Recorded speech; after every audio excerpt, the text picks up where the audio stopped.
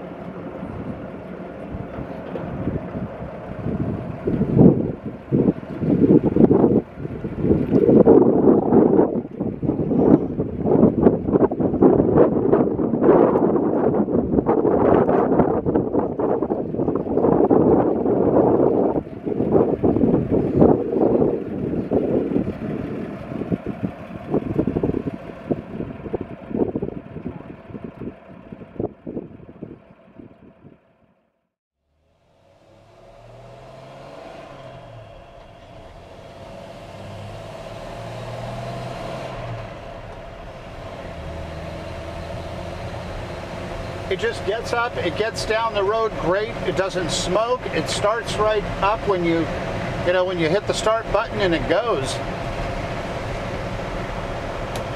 I'm going to close the wind wing. It's in great working order. All the lights are working, the wipers, the blinkers, the horn, just highly functional.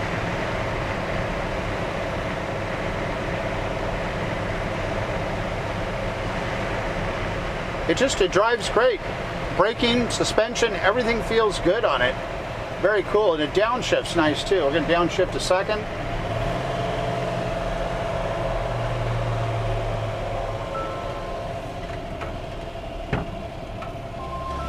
I'm going to ignore that phone call right now. I don't know if you can hear it. That's my best friend Rick calling.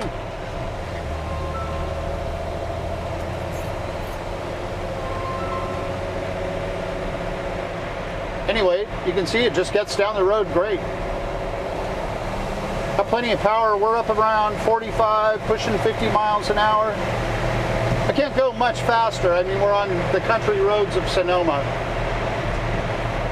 But it will go faster. The fuel gauge works, the temperature gauge, the speedometer, the odometer. And while the truck's been repainted, all this paint in here, most all of it, I think actually all of it is original.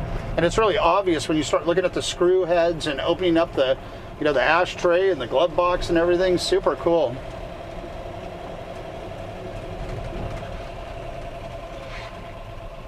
All right, anyway, be sure to check out the rest of the video. There's more to come, so keep watching. And if you have any questions, get in touch with me. You can, my cell phone's somewhere down there in the description. Check us out on Left Coast Classics. That's my left, opposite of right. That's my, not my politics, just my location. A lot more photos there than you might find on a third-party site. And you can call or text me anytime. Check us out on, I'm on the social media sites, but they've been so tyrannical, I haven't been using them lately. So you can find us there, but I'm not going to post until they stop that nonsense. But we do have over 8 million views on my YouTube channel, which is pretty cool. And if you get a chance, check me out on 3 episodes of Wheeler Dealers. The first one was back in, I think, 2013. It was a 1957 Ford Thunderbird. We did this episode right here. That was back in the Ed China days. That was my first one. And then we did another episode with Mike Brewer in 2018. I think it was a red Lancia Fulvia, which is kind of a cool car. Mike actually came up to buy a Rover, and then he saw the Lancia and bought that instead. And then the last one we did aired December of 2020. That was a cool episode, a very unusual episode. And it was a one-owner Triumph TR4 with a great story. So be sure to check those out on Motor Trend. And again, give me a call anytime if you have any questions, and enjoy the rest of the video and the description and everything else. Take it easy.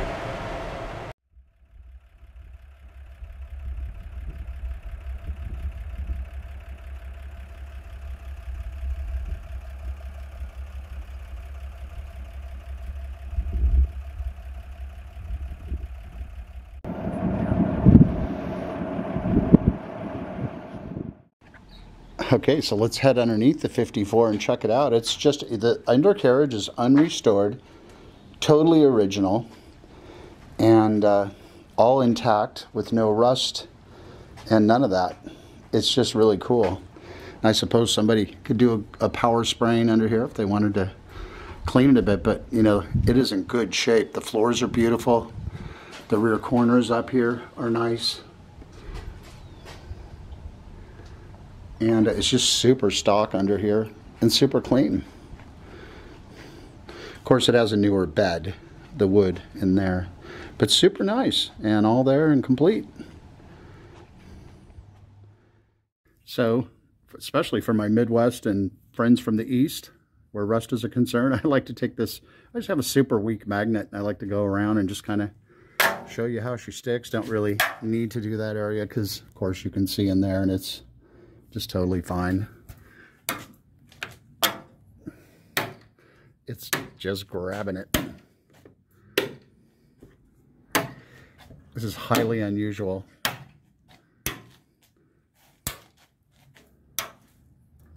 Of course, we don't need to do the bed or the rear fenders, so let's go around.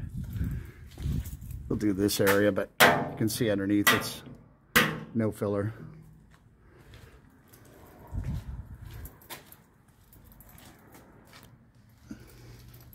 We'll start up here and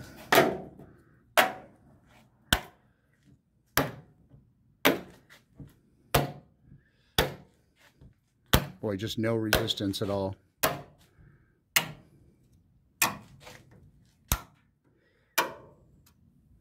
Excellent corners. Little bit of stuff there, but it's so on the surface. And we know that's all good. And we know the rear fender is probably fine because I could see it from the other side. Just zero filler. There you go.